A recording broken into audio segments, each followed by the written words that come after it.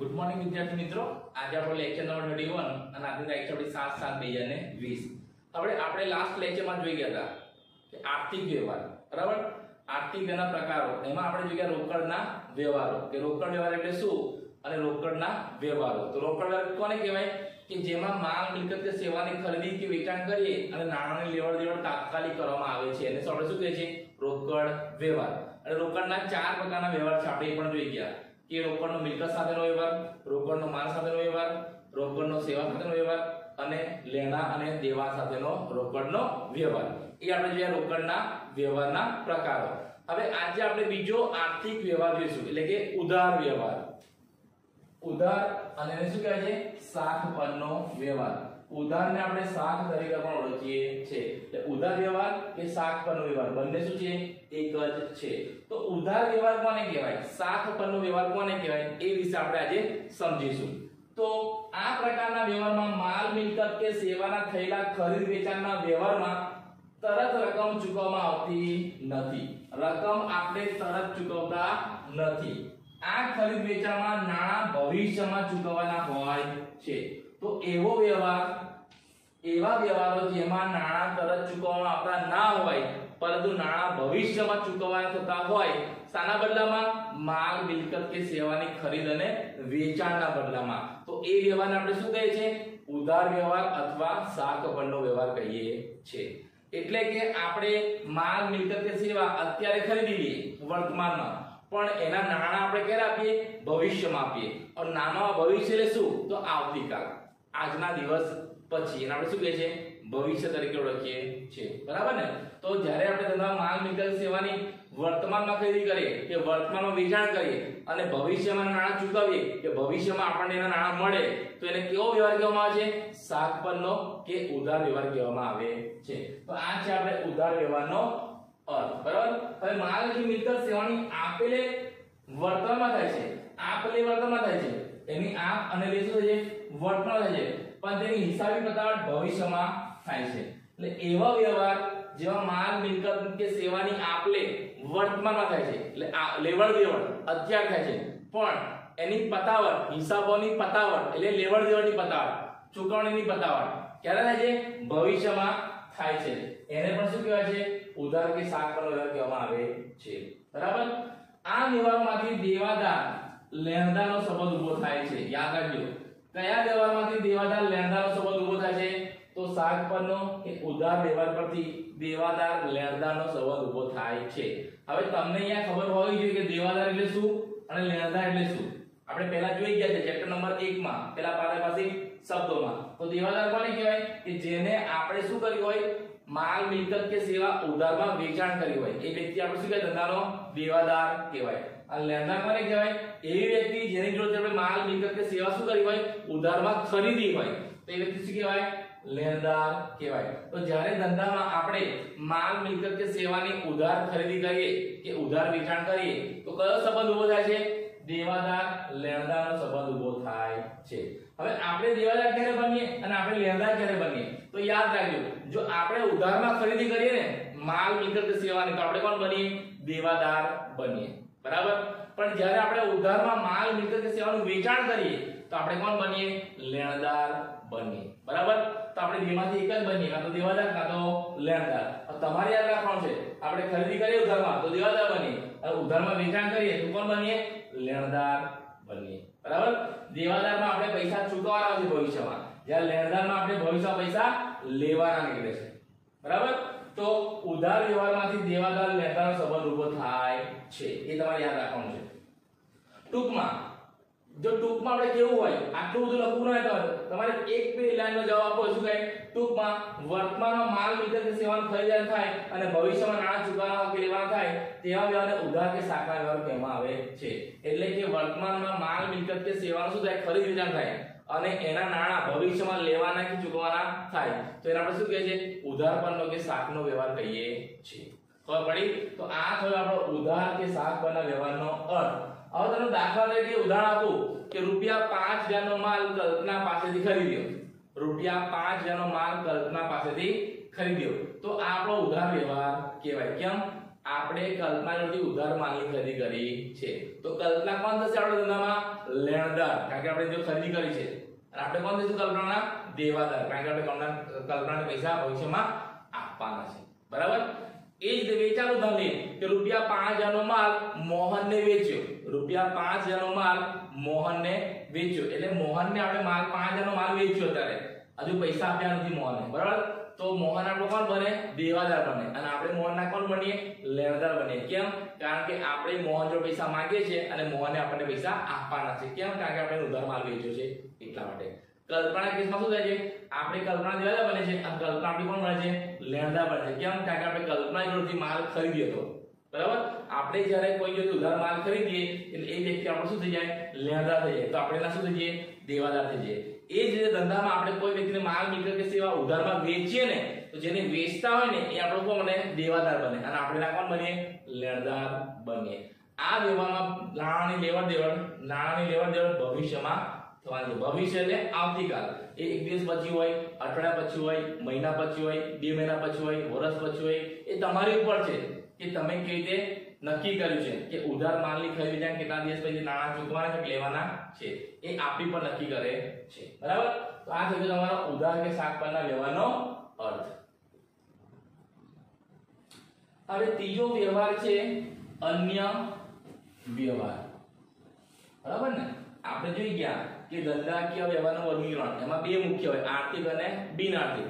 આર્થિકમાં 3: રોકડ, ઉધાર અને અન્ય વ્યવહાર. આપણે રોકડ વ્યવહારનો જોઈ ગયા, રોકડ વ્યવહારના પ્રકાર જોઈ ગયા, પછી આપણે ઉધાર વ્યવહાર જોઈ ગયા. બરાબર છે. હવે ત્રીજો કયો છે? અન્ય વ્યવહાર. એટલે અન્ય વ્યવહાર એટલે શું? આ કેવા પ્રકારનો વ્યવહાર હોય? બરાબર છે. એની નોંધ ચોપડામાં થાય કે ના થાય, કેવા વ્યવહાર હોય ને અન્ય વ્યવહાર કહેવાય, એ બધું આપણે અહીંયા જોઈશું. તો આ પ્રકારના વ્યવહારો ઉપર દર્શાવેલ બે પ્રકારોમાં સમાવેશ થતા નથી. એટલે ઉપરના એટલે શું? આપણે પહેલાથી જોઈ ગયા રોકડ અને ઉધાર. એટલે આ વ્યવહાર રોકડ પણ નથી અને આ વ્યવહાર ઉધાર પણ છે નહીં. એટલે આ પ્રકારના વ્યવહારો ઉપરના બે વ્યવહારમાં સમાવેશ થતા નથી. બરાબર. તો આ રોકડ ઉધાર વ્યવહારો નથી. એટલે આ વ્યવહાર રોકડ પણ નથી અને ઉધાર વ્યવહાર પણ નથી. તો કેવા વ્યવહાર છે? તો આ વિશિષ્ટ વ્યવહારો છે. કેવા છે? આ વ્યવહારો વિશિષ્ટ વ્યવહારો છે. વિશિષ્ટ એટલે શું? તો અલગ. વિશિષ્ટ એટલે શું? અલગ. એવા વ્યવહારો જે ધંધામાં વારંવાર થતા ના હોય, કોઈ સંજોગોમાં થતા હોય. જ્યારે રોકડ અને ઉધારના વ્યવહારો ધંધામાં વારંવાર થતા હોય છે. બરાબર છે.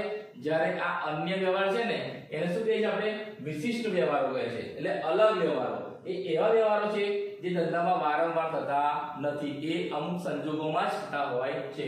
અને આ વ્યવહારો ચોપડે નોંધ થાય છે, એ પણ યાદ રાખજો. ભલે આ વ્યવહાર રોકડ નથી અને ઉધાર નથી, છતાં પણ આ વ્યવહારની ચોપડે નોંધ થાય છે, કારણ કે આ એક આર્થિક પ્રકારના વ્યવહારો છે.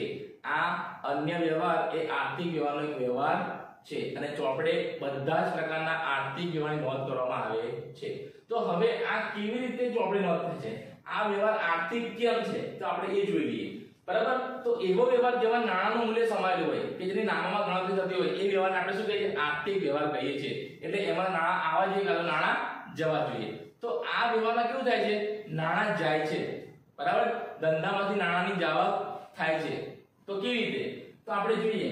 તો મેં તમને ઉદાહરણ આપ્યા છે કે કેવા વ્યવહાર હોઈ શકે. તમારે યાદ રાખવાનું છે કે અન્ય વ્યવહારમાં કયા કયા પ્રકારના વ્યવહારો આવે છે.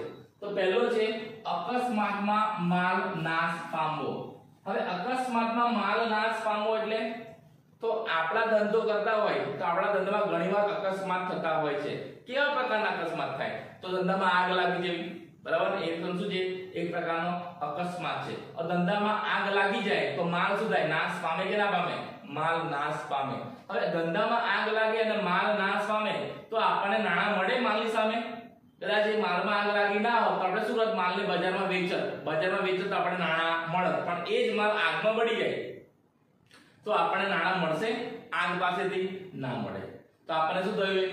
આર્થિક નુકસાન થયું. અને જ્યારે પણ ધંધામાં આર્થિક નુકસાન થાય ને એની ચોપડે નોંધ કરવામાં આવે છે. તો આ એક અકસ્માત થયો. બીજો, વરસાદમાં માલ પડી ગયો. બરાબર. આપણો માલ બહાર પડ્યો હોય અને વરસાદ પડે.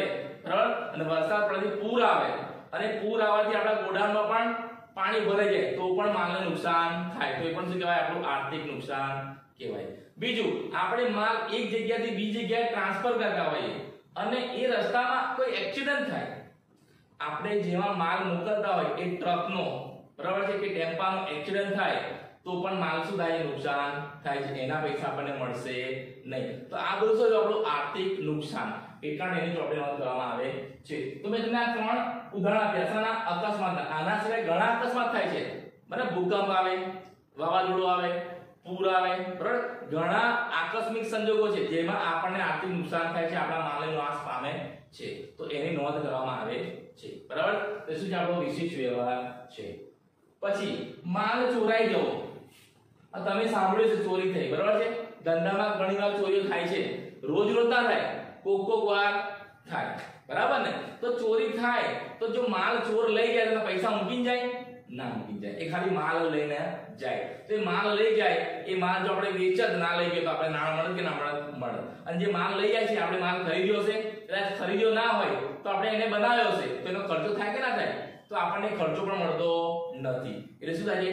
એ માલ જે પડતર કિંમત પર ખરીદ્યો હોય ને, જે કિંમતે ખરીદ્યો હોય ને, એટલું આપણને નુકસાન જાય છે. તો એક આ સંજોગ છે, માલ ચોરાઈ જવો. પછી દાનમાં આપવો. તો ધંધામાં આપણે ઘણીવાર દાન કરીએ છીએ. એવું કહેવામાં આવે છે કે અમુક રકમ આપણે શું કરવી જોઈએ? દાન કરવી જોઈએ. આપણા ધર્મમાં પણ કહેવામાં આવ્યું છે કે આપણી જેટલી આવક હોય એના અમુક ટકા આપણે દાન કરવું જોઈએ. તો ધંધામાં પણ ઘણી આપણે દાન કરીએ છીએ. તો જ્યારે દાનમાં આપણે માલ આપીએ તો એની સામે પૈસા માંગતા નથી. આપણે કોઈ મંદિરમાં, મસ્જિદમાં કે ચર્ચમાં આપણો માલ આપ્યો, આપણે જેનો ધંધો કરતા હોય એ વસ્તુનો, તો આપણે સામે પૈસા માંગતા નથી. તો જે માલ જાય છે, બરાબર છે, આપણે સામેથી આપ્યો છે, બરાબર? આમાં આપણે સામેથી આપીએ છીએ પણ સામે આપણે નાણાં મળતા નથી. તો એ પણ ત્યાં શું છે? આર્થિક નુકસાન છે. કેમ?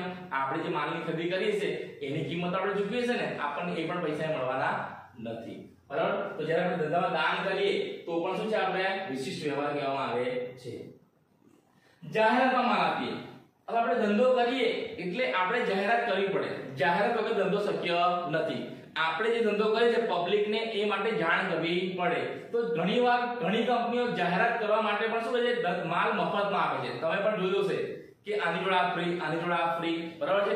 ઘણીવાર આપણને વસ્તુ મફત પણ મળે છે. તો જે વસ્તુ મફતમાં આપણને મળે છે કે આપણે કોઈને આપણે મફતમાં આપીએ છીએ, તો એ વસ્તુ બનાવવાનો ખર્ચો આપણને થતો હોય છે, કે વસ્તુ ખરીદવાનો ખર્ચો પણ આપણને થતો હોય છે, પણ આપણે આપણા કસ્ટમરને શું કરીએ છીએ? ફ્રીમાં આપીએ છીએ.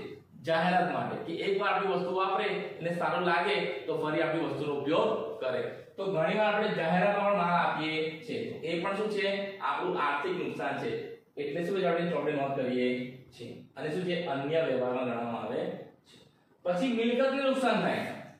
હવે ધંધામાં આપણી જે મિલકતો હોય ને એને પણ નુકસાન થાય. જો અકસ્માત થાય, ભૂકંપ આવ્યો, આખી બિલ્ડિંગ પડી ગઈ અને બિલ્ડિંગમાં જેટલા આપણે યંત્રો હતા, સાધનો હતા, બરાબર, જે પણ ઇક્વિપમેન્ટ બધું શું છે? નુકસાન થાય કે ના થાય? તો એ પણ નુકસાન થાય. તો પણ શું છે? વિશિષ્ટ વ્યવહાર છે. હવે આવું નુકસાન ઘડી ઘડી થતું હોય નહીં. ભૂકંપ કે રોજ રોજ ના આવે, બરાબર ને? તો મિલકતને પણ નુકસાન થાય. આકસ્મિક રીતે આપણી કાર હોય, કાર લઈ જતા હોય અને કારને એક્સિડન્ટ થાય તો પણ શું થાય? મિલકતને નુકસાન થાય. અને ઘણીવાર મિલકત બિન ઉપયોગી બને. એટલે આપણી જે ધંધાની મિલકતો છે ને એ બિન ઉપયોગી થાય. અમુક વર્ષ પછી એને ઉપયોગમાં લઈ શકીએ નહીં. અને જો આપણે ઉપયોગમાં લઈએ ને તો આપણો ખર્ચો વધારે આવે, બરાબર? તો આપણે શું કરીએ છીએ? એ મિલકતને બદલી નાખીએ છીએ, રિપ્લેસ કરીએ છીએ. એની જગ્યાએ નવી મિલકત લઈએ છીએ. તો જે મિલકત આપણે બિન ઉપયોગી હોય એને આપણે વેચીએ તો આપણે ભાવ પકડીને બેસી ના રહીએ. આપણને જે ભાવ મળતો હોય, બરાબર છે, આપણને પોસાતો હોય એ ભાવ આપણે આપી દઈએ છીએ. માનો 10 લાખનું યંત્ર હોય અને તમે 5 વર્ષ વાપર્યું, હવે એનો ઉપયોગી છે નહીં, તો 10 લાખ ના મળે, બરાબર? તો તમને 8 લાખ ના મળે, માનો 2 લાખ રૂપિયા મળ્યા, બરાબર છે? તો એનો આપણે ઘસારો બાદ કરીએ છીએ. એ ઘસારો બાદ કર્યા પછી માનો ઘસારો અત્યાર સુધીનો આપણો 5 લાખ રૂપિયા હોય, બરાબર છે? તો એની મિલકતની કિંમત કેટલી થઈ? 5 લાખ. આપણે વેચ્યું કેટલામાં? 2 લાખ. તો 3 લાખ શું છે? આપણને ખોટ ગઈ. એ આર્થિક નુકસાન કહેવાય. તો ઘણીવાર આપણી મિલકતો બિન ઉપયોગી બને તો પણ આપણે આર્થિક નુકસાન બને છે. ઘણીવાર તો એવી મિલકતો જે ઉપયોગમાં લઈ શકાતી નથી, વેચી પણ ના શકીએ, તો આપણે ભૂલી જઈએ છીએ, બરાબર ને? તો એને પણ શું કહે છે? બિન ઉપયોગી, બરાબર? દાખલા તરીકે તમે નવો મોબાઈલ લાયા અને તમારો નવો મોબાઈલ એ પાણીમાં પડી ગયો, તો મિલકત શું થઈ ગઈ? બિન ઉપયોગી થઈ ગઈ. એના નાણાં મળશે નહીં. તો એ શું છે? આપણું આર્થિક નુકસાન કહેવાય. આ મેં તમને એક એક્ઝામ્પલ આપ્યું છે. એવી ઘણી મિલકતો હોય ધંધામાં જે અમુક સમય શું થઈ જાય? બિન ઉપયોગી થઈ જાય છે, બરાબર છે? અને અમુક મિલકતો શું છે? આકસ્મિક નુકસાન થાય છે. તો આ બધા જ વ્યવહારો કયા છે? અન્ય વ્યવહારો છે, એના લીધે ધંધાને આર્થિક નુકસાન થાય છે, બરાબર છે। અને જ્યારે પણ ધંધાને આર્થિક નુકસાન કે નફો થતો હોય એ બધા જ વ્યવહારો ધંધાના ચોપડે નોંધવામાં આવે છે, બરાબર। તો આજે આપણે બીજા બે વ્યવહાર જોયા, કયા કયા?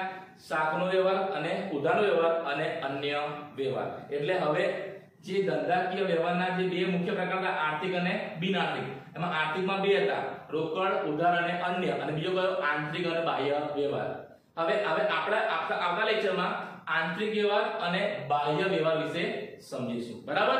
ત્યાં લગીને તમારે આ બધા જ અર્થ હું જેટલું બોર્ડ પર લખું છું બધું તમારે નોટબુકમાં લખવાનું છે, અને આ બધું તમારી ટેક્સ્ટબુકમાં તમને આપેલું છે। Okay, thank you, nice day.